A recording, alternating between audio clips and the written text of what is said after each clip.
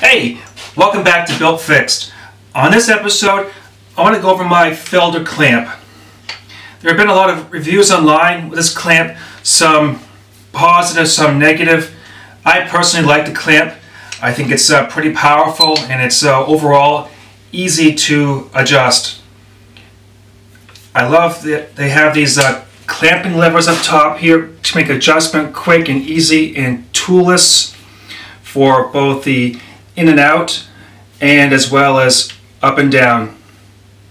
One thing that struck me though as a bit odd was why were the clamping levers neglected to be used on the base. I have found so far in my use with this clamp that I'm not making 100 of the same part over and over again. I'm maybe doing 10 or 15 or whatever the number is, and then I want to move the clamp to a new location on my sliding table slider, and then I have to go and find an Allen or a hex wrench to make the adjustment to loosen up the mounting piece here at the bottom. So I had an idea, why not go online and buy some of these clamping levers myself and give it a whirl and see will it work. This one here is a 60mm long bolt on it, so it'll have to be cut down to fit into the slider on the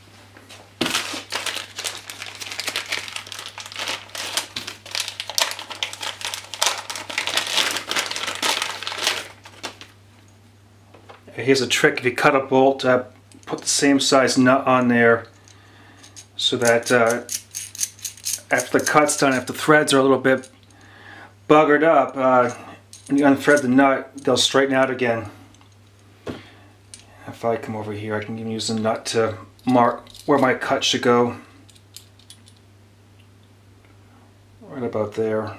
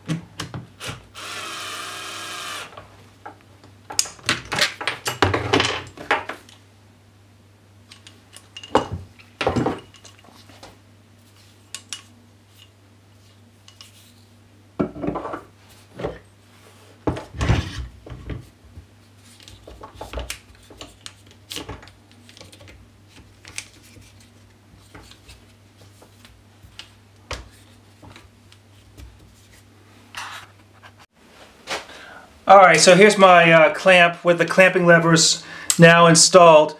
Let's give it a whirl and see how it works.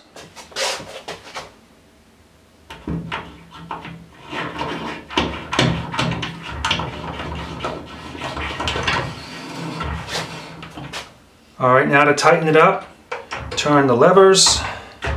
If I need it to be a little tighter, I can lift up to disengage the handle from the bolt and lock it down tight. Well, you know what? I call this a success.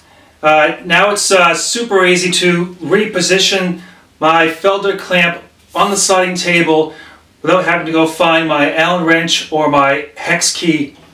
And I just love when tools can be toolless for their adjustment. It makes the workshop an easier place. Here's a quick demo of how it works. Loosen the lever up, and now you can slide your clamp down to a new spot, tighten it up, and if the levers are in a bad spot, just lift up to disengage the connection and reposition.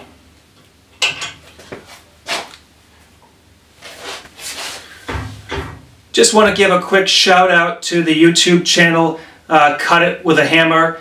I had recently posted on his video about his Felder clamp comparison to the quick trigger clamps. My idea here with these clamping levers. So I hope this helps you out, Cut It With a Hammer, and whomever else has a chance to see this video. Good luck with your project, and I'll see you on the next one. Bye now.